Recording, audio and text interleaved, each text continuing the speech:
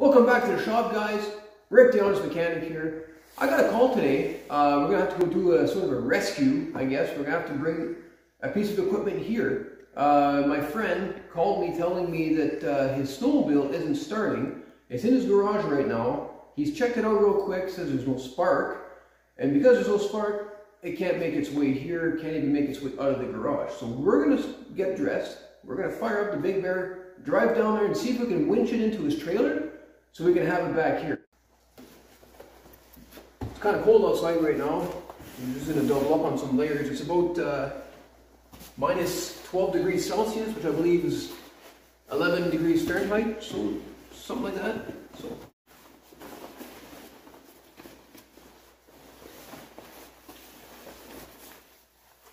All right, let's grab our helmet and get the Big Bear fired up.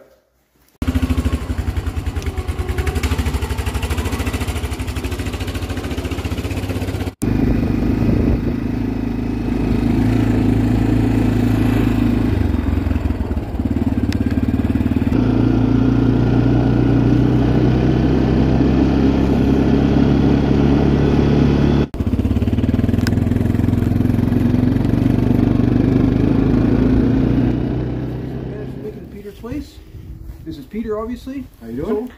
So, let me know, tell me a little bit, sorry, about what is going on with the machine. Yeah, so last year it was running fairly good. We ended up, well, I shouldn't say it was running good. It was running kind of poorly, so it needed a carb cleaning and that kind of thing. Left my wife stranded on the side of the road, which she's not happy about. So the machine spent the night, actually no, that day.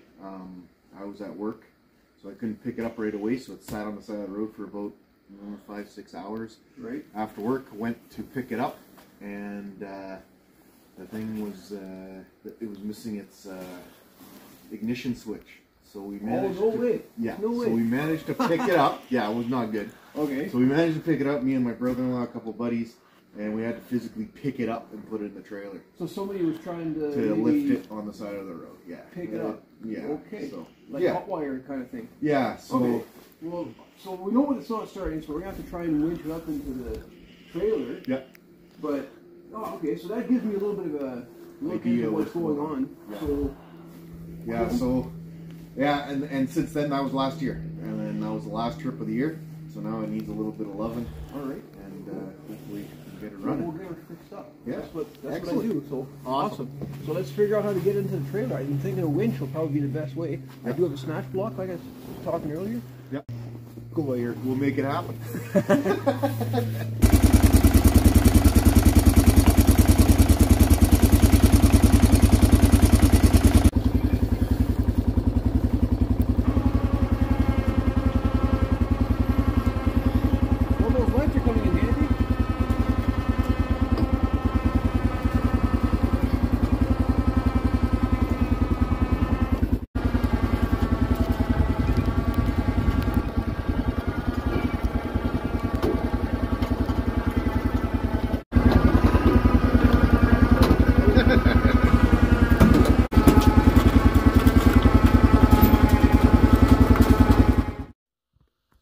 We got her into the shop.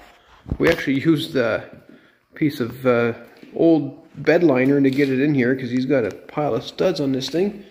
And it's not easy to roll. So that actually worked out well. It was in the bottom of his trailer and it kind of came with it. It was all unplanned, but it worked out really well. So we're gonna let it sit here and kind of thaw out overnight. But before I turn in, I figured let's do a couple little quick checks here. Something very easy. Make sure that wasn't, let's see, in the off position, and it wasn't. See if everything happens here. Okay, so we got no juice. Let's check how much voltage we have in this battery. Okay, let's set our meter to volts. What do we have? Alright, positive, negative, negative. Oh, we got 0.49 volts. That's not good. So, Let's remove this battery and see if we can give it a charge, because it actually looks fairly new. Alright, let's connect this up. So we got our negative and our positive. There we go. Then over here we should have a green light saying it's charging, and it's not. Probably because we have too low of a voltage on the battery. So, you know what? I got another battery here. I'm going to trick the charger into thinking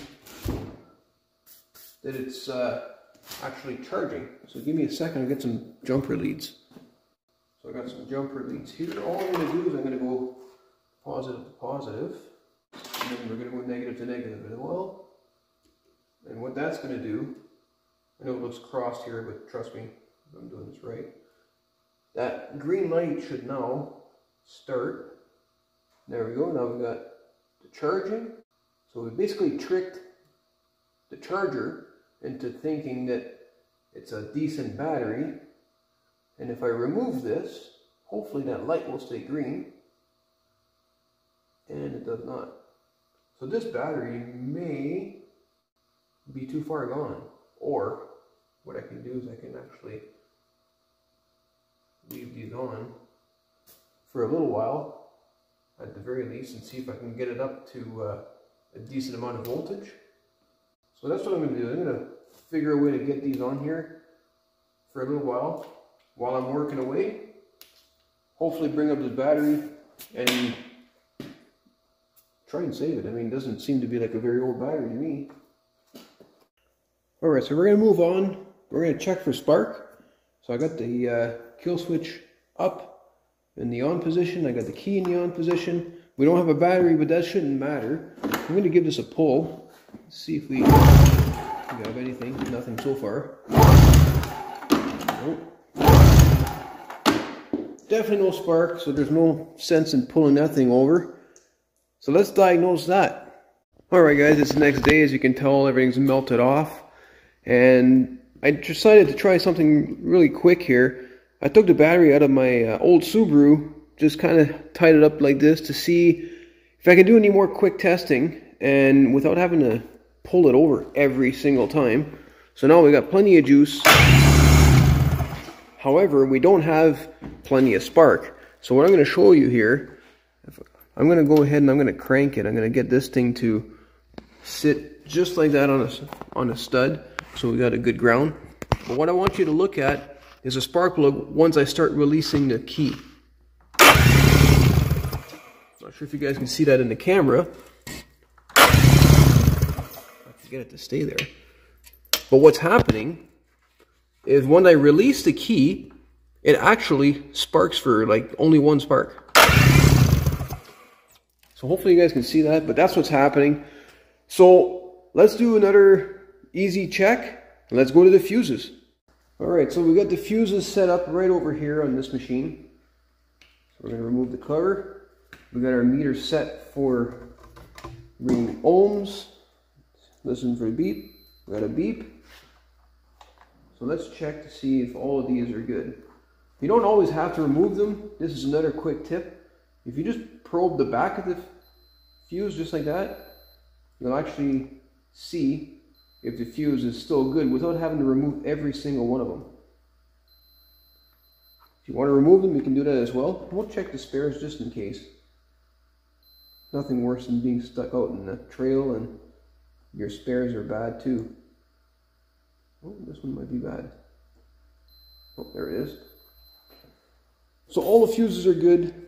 Now, the fun part begins. I'm going to have to pull out a wiring diagram. Hopefully I can find something online. It is an older machine, so I'm going to assume so. And we'll go from there. So here's the diagram, guys. I got it loaded up on my screen, and yes, I was lucky that the Google was able to help me out with that, finding something that's going to be hopefully helpful in the long run. But looking at what I know and what I have done in the past, it's not looking good for the stator at this point. I'm thinking that's where I'm going to start. I'm going to get some readings off of the stator, and then I'm going to start going towards the coils. Well guys, unfortunately that did not work. I had this sitting here for quite some time. Checked on it again, nothing happened. The voltage did not go up at all, but upon further inspection, now that it's thawed out a little bit, I mean, look at the damage here. It's kind of a lost cause. It's got a nice big bubble. I think it may have froze. There's actually a hole right there. So, I guess this battery's no good anymore. Into the recycle it goes. Alright guys, I'm going to end the video here. I still have to do a little bit of research. I got to figure out what the stator needs for ohms. I need to check those specs. I also need to know what's going on with the trigger coil. So I need to know all those specifications. I'll have those linked in the next video as well. So again, thanks for watching guys. Hope you enjoyed it, and I'll catch you guys in the next video.